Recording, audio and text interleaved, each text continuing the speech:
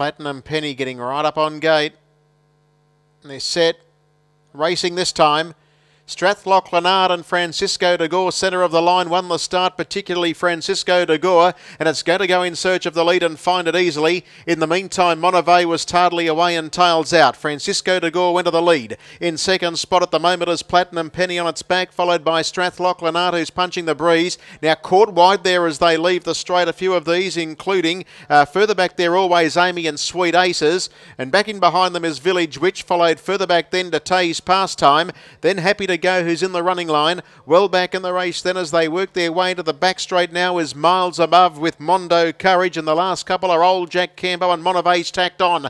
28-1 for the first quarter. 1,000 metres left to go. Francisco de Gore led. He had a sustained look across there. Corey Bellance's up on the outside, taking closer order now is Always Amy. It worked around them after being stuck 3 and 4 deep. On the inside is Platinum Penny, leaders back, and another move. Here's Happy to Go. And Happy to Go is Amanda Turnbull around the outside. Puts it into the race and will go up and park. And then Village Witch, 3 markers. It hasn't spent a penny but needs to get out. Further back then came Sweet Aces as they run off the back straight. Further back to Miles Above, and then Strathlock Leonard, who's been shuffled back from Monivea, Tay's Pastime, Mondo Courage and Old Jack Cambo's at the rear. Francisco de Gore led. Happy to Go goes up on the outside, is within ahead of this leader. Now the second quarter was 28-9 and they've gone to 28-6 third split. In behind them then is Platinum Penny. Further back then as they straighten up is Always Amy and then Sweet Aces. The leader Francisco de Gore. Happy to Go was trying to get on terms. They were followed by in behind those runners Platinum Penny and looking for a run.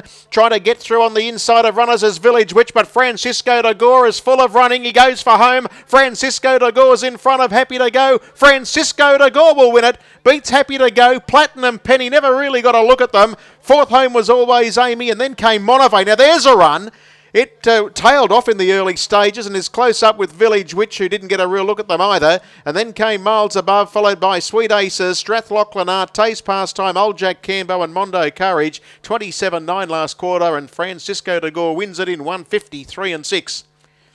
A few went to the line under their own steam there. They couldn't get real crack